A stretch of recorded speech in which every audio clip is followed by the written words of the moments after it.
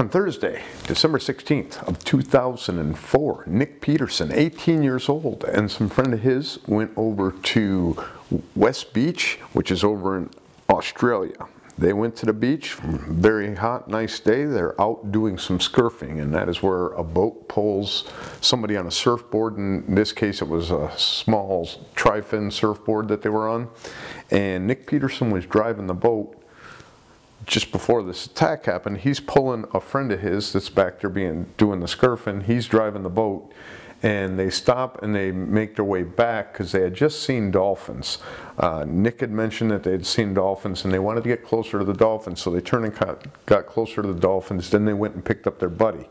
Now Nick switches places with the guy that's in the water. He gets on the board, and a few minutes after he is on the board, he's about 300 meters from shore. Somewhere from 300 to 400 meters from shore, and no telling of the depth of water, but he had been on the board for about 3 minutes and he fell off the board, and that's when his friends that were on the boat, two of the three people on the boat, witnessed the attack, said that it grabbed him by the arm and took him under. And when it took him under, it took him to the boat and took him underneath the boat to the other side of the boat. So now they're trying to hit it with the paddle.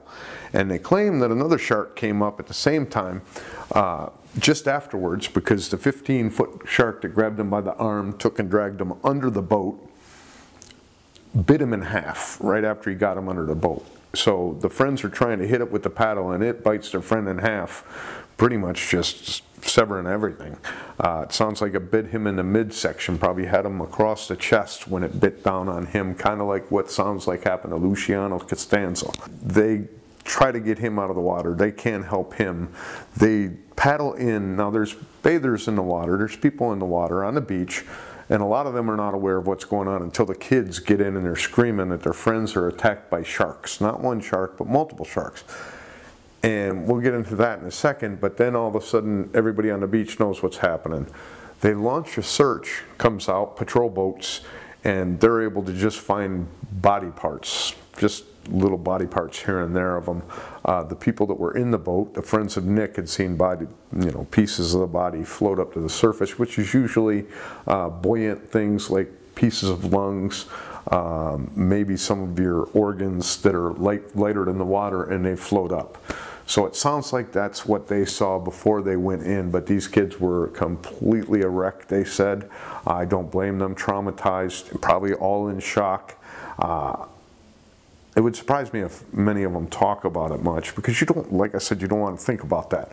So now we get back to the two shark situation. When I first heard about this attack, I thought that the attack happened next to the boat, and the shark kind of bit him in half and did the go under and turn around and flip back up and get it again. But they're saying that this shark kind of tossed the body to another shark.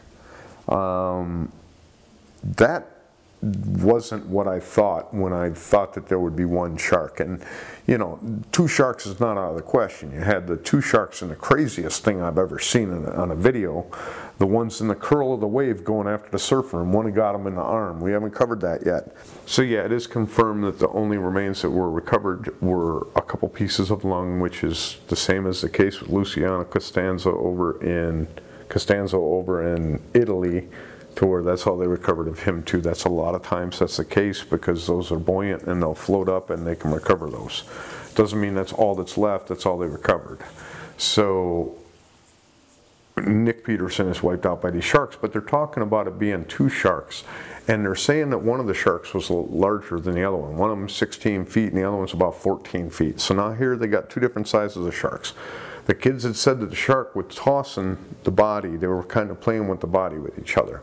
And we do have the curl of the waves on two great whites going after a surfer. One of them actually bit him in the arm. And we have this clip here that I have where the people have the meat, they're dragging the food, you know, the bait through the water, and two great whites of about the same size are going after it at the same time. And you can see, not only does it show that they don't have a problem with another one being in the area when they're trying to feed in that situation, but it also shows how smart they are, that you know, that's a split second that they have to turn, and it's almost instinctive that shark was going to bite him, and it stopped from doing it. So sharks can stop from biting you too in an instant, and you can see it right there in that clip. So I don't think that two sharks going after the same prey is necessarily going to turn into some competitive thing where the one shark's going to want to stay out of the way. It might not be that situation. Now I'm not sure that this is one shark. I'm kind of confused whether this is one shark or two. Now we're going to get into the last situation of this story, and that is the part where as I reported in the last time that I covered this, Nick jumped in the water, taking places with that guy. As soon as he hit the water, the shark grabbed him by the shoulder and pulled him into the water. I was wondering about that because none of the newspaper clippings have that story. They all have that he was in the water and he was being pulled by it and he fell off the board. So now it answers the question of the GSAF. And this was done long before Ralph Collier ended up going there. But it's the same thing that happened with the other attacks where I'm like, where are you coming up with this? Jack Roche, where it says that he had his spear gun and he was fighting off the great white with the spear gun, when all the newspapers say, quote him as saying, I handed my spear gun to my buddy and I swam out and the shark bit me in the legs. And then we had James Oatley, where they copied from my boy H. David Baldrich's book and left everything out about the wound. They didn't talk about the blood running down the legs. They didn't talk about anything. They took everything out that told you anything about the attack and wrote the rest of his wording word for word. So then you get to their Nick Peterson attack, and it starts out, it was a hot day and the water was full of swimmers. Nick Peterson, this I went through and I was doing my research on Nick, and I was looking for as many different newspaper articles as I could find, because when I don't find what I see in one of the reports, I start looking for more of one or looking for where the other one came from. So as I'm running through all these newspaper articles, I run across a book.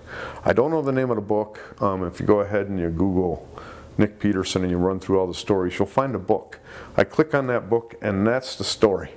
So back in the day, the GSAF spent their time going through books, and that's why it's so much different than reality. They're not going by newspaper articles, they're going by books.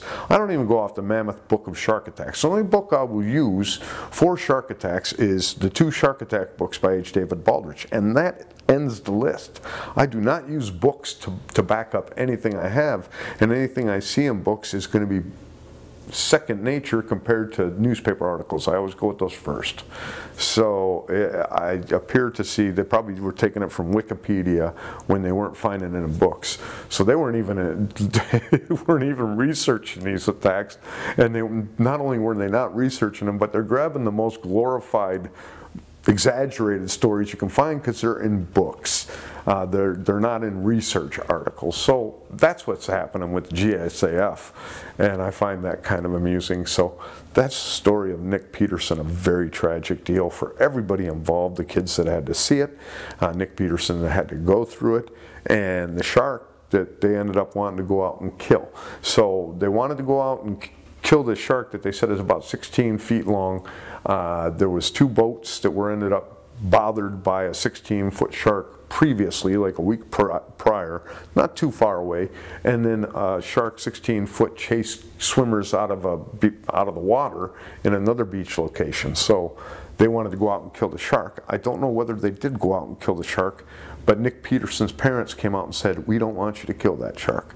And that's great on them to come out and say that, because like I said, I did go through the comments and just glanced at them, and I saw a comment about how attacks would definitely drop if they killed off sharks, and that it's because there's more sharks that there's attacks. No, there's more shark attacks because there's more people deeper in the water doing things than they were, and you can tell that just from my database here, where I'm going through all of the years that we have, and H. David Baldrich's research, where he said most people stayed inside of 100 yards. Now you see people that are 500 yards offshore when they're just swimming half the time.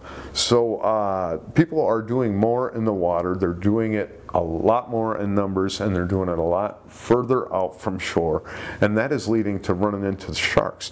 And you can't pick and choose what shark is going to go into that area or into that beach, or which shark is going to get desperate. When we're talking about great whites, have a rough patch of feeding and have to go after a human to be able to make up for the fact they can't catch something that they're normally after. That is not going to solve that problem, just like I said. So that's the story of Nick Peterson. Attack, terrible predation, just like Luciano Costanzo over in the Med in Italy, and a fatality. And that's our story of Nick Peterson, 18 years old.